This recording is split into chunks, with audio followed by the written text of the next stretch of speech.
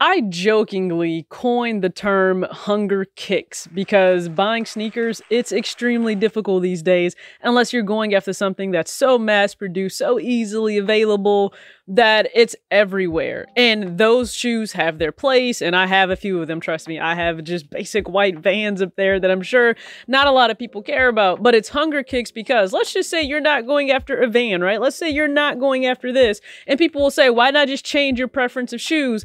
And instead, you really want this though. You really want this shoe. There's nothing wrong with that. It was marketed by a brand to entice you to want to buy it. And there's nothing wrong with you wanting that shoe. But the reality is you're probably just not going to be able to get that shoe unless you pay that resale price. And listen, people will, we're at the point where it's, oh, how to cop, right? It's how to cop. Or the question that everyone will ask, hey, are you copping that shoe? I don't even think that's a question to ask anymore. I'd laugh now. There's a dark sense of humor about it now. When people reach out and ask me, hey, are you copping that shoe? And to myself, I think, you mean, am I going to try to cop that shoe? Sure. Am I likely going to get my hands on it? Absolutely not. And now that's the exact same thing with fear of God and streetwear. That's why I don't worry about the things that I don't see, yeah. These days I don't worry about much. I think we should have some more fun. I still dream about the days when we were young. I'll take the hit and still finish and run. What's going on, everybody? It's your girl TJ back with another video. Talks with TJ, aka TJ2 Swoosh Chains, which is not Nike really. Okay, we got the Curry who won the scoring title for this season. I'm super excited about that. But then also my Mama Mentality chain, worn always daily. And also, just like newsflash, like to throw this out there, there was a joke on Instagram. If you're not following me at TALKSWITHTJ, you can follow me on Instagram there. And there was a joke that people were saying, hey, it really should be Talks with Too Jacked because of me posting a picture of me flexing in the mirror, flexing my back muscles. So if you don't know what I'm talking about, I'll shoot a picture up here so that you can see it. But yeah, if a lot of my fitness content is posted on there. And no, let me just dispel some things. I'm not a trainer, zero desire to be one. No, I'm not competing. I happen to be lean. I work towards that. I maintain this body year round. A lot of work over the years. And yeah, I just like to flex and, you know, show the hard work sometimes. But everybody was saying, nah, it's really Talks with Too Jacked, or the J and TJ stands for jacked. But just Talks with TJ over here. If you're brand new, hit the subscribe button, hit the like button, truly appreciate it. And we're talking hunger kicks, and I don't know if I'm gonna coin the other term hunger drip, like I don't know what to call it when it comes to clothes, but let's just focus on shoes right now, because I'll have friends that will reach out. I feel like they're not really in the game like that anymore, and that's self-admitted by them, and they'll say like, oh, they'll show me this shoe. More specifically, one of them showed me the Kobe, the Kobe 5 Protro Undefeated Hall of Fame. And he's like, this is amazing. I have to have it. I'm getting this. And I'm like, that's so cute. You think you're getting that? That's so cute. Don't get me wrong. A lot of you received emails from Undefeated, or you hit on Sneakers app, but I wasn't one of those fortunate individuals, and I can guarantee you my friend wasn't either. And I know I'm not the only one that didn't hit. And this L for the Kobe, it just kind of hit different. Most times I am indifferent about not being able to hit, because I don't get a chance. I just don't. Like, there's nothing special about me. I don't have some grand connection. Even though I work at a sneaker store, I still don't have some grand connection to just be able to get all of these kicks, right? If you see me partner with a brand or a publication or something, I'm able to get sneakers. First off, you want to talk about legwork? There was years that went into creating, and long hours and long days to have that rapport within the industry and the market to be able to even have that offered to me as an opportunity. For me, working at Kids Foot Locker, to be able to secure this, hey, I applied like a lot of other people. So I would say, if you want that opportunity, apply. But then again, that's not a guarantee that I will have that shoe. A lot of shoes we don't even get in the market anymore, or we get them late and they're still just not accessible to myself. So when it comes to sneakers, they're not really accessible right now. And I get it. Things change. Landscape has changed. The pandemic had a lot to do with it, but we are battling bots and resellers at every turn, the people that you know damn well they're buying the shoe just to resell it. They have zero intention of trying to do anything with it. Does that hurt? It absolutely does. It absolutely hurts. And you know that reality. So then why is there the question of if you're gonna cop? As if it's so easy to just walk into a store and cop. Like a lot of Air Force Ones and, you know, all white lows are sold out a lot of times now. So to ask the question, like, are you gonna cop? I just stop asking that question. At least that's just from my perspective. Let's not ask that question. Don't ask it. From now on, just say, like, do you hope to cop? Are you praying that you cop a pair? Because that's really what it is.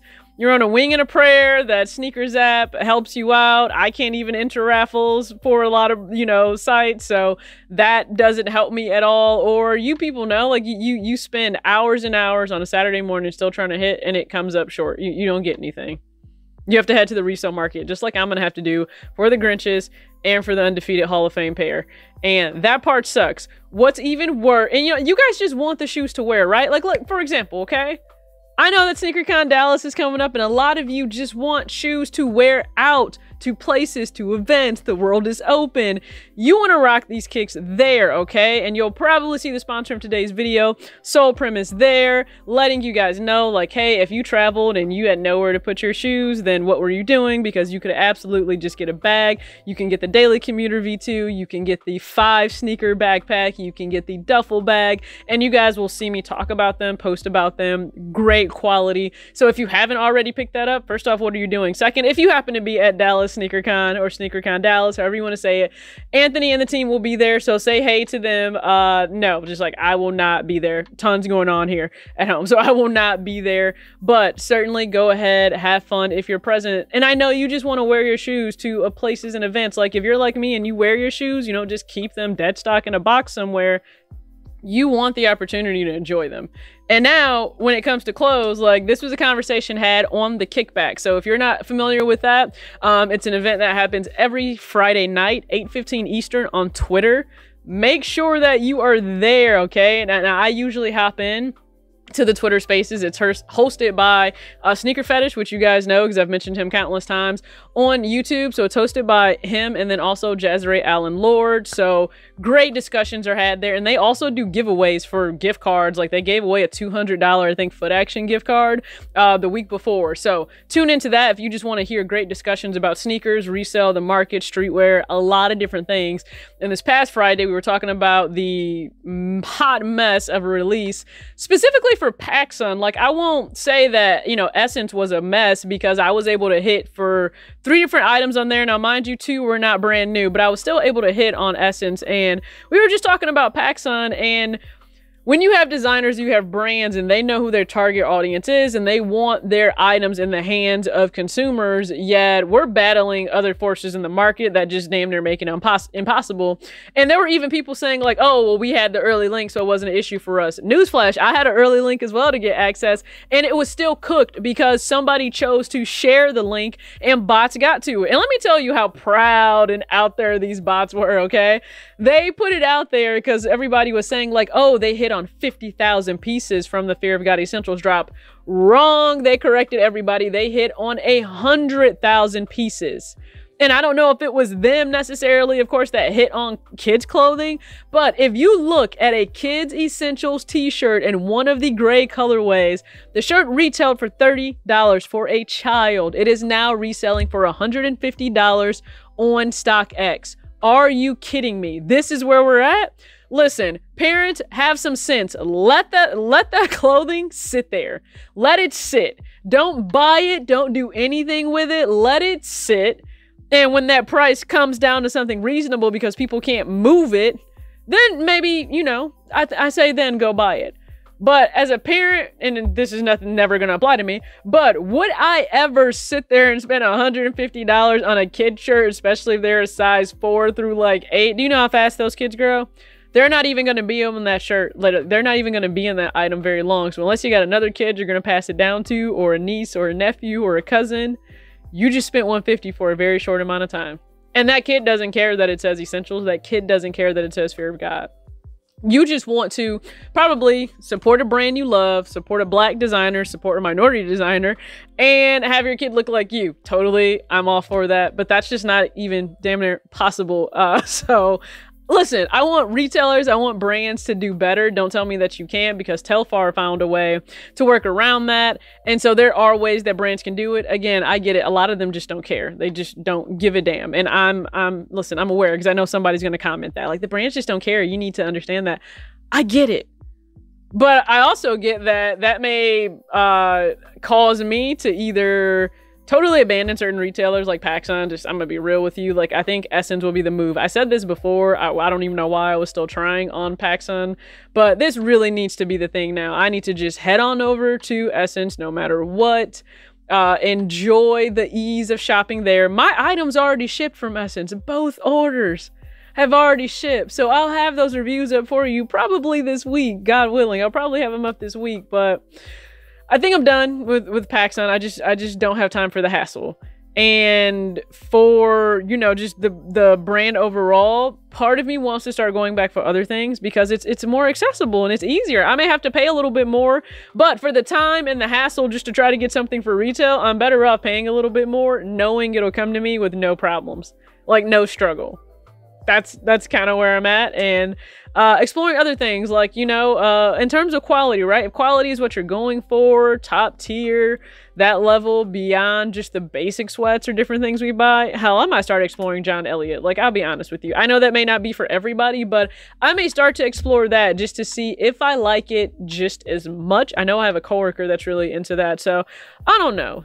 Just, I empathize and sympathize with all the frustration. And I know often I was a little bit indifferent in the past to sneaker L's, and we know they're going to happen, guys. And this is just part of the landscape. No, I was in my feelings about this Kobe. I was in my feelings about this Kobe. So you weren't alone. It was nice to see on Twitter. You can follow me there at _talkswithtj. It was nice to see I wasn't alone, kind of feeling some kind of way about that. And we'll just have to see where this goes. But it's a very unpleasant experience as just an everyday consumer. Like, if you're just a parent, I feel for you just wanting to get your kids things that they may like, right? First off, it's thrown in their face and marketed to them ridiculously. But if you have a great kid as well, you may want to get them stuff. And now it's like, can you even get them the items without breaking the bank? Not really. It's just not, it's not anything enjoyable. So you can sound off in the comments. Do you feel the same way? A lot of you have resonated with that. A lot of you have walked away from the game, and I'm not mad at you. And I think it does take, you know, inaccessibility hitting something you really care about, like the frustration to cop fog for me. I think once it hits home personally for something you care about, it's just like, whoa, wait, like, what is happening here? So sound off in the comments. Just a talking head video, just a discussion. I just don't understand the whole, are you copping a sneaker when it comes out, or are you copping X, Y, or Z? Because chances are you're going to have to go through hell and high water to be able to cop. That's just the reality. But act your age, not your shoe size. Peace out.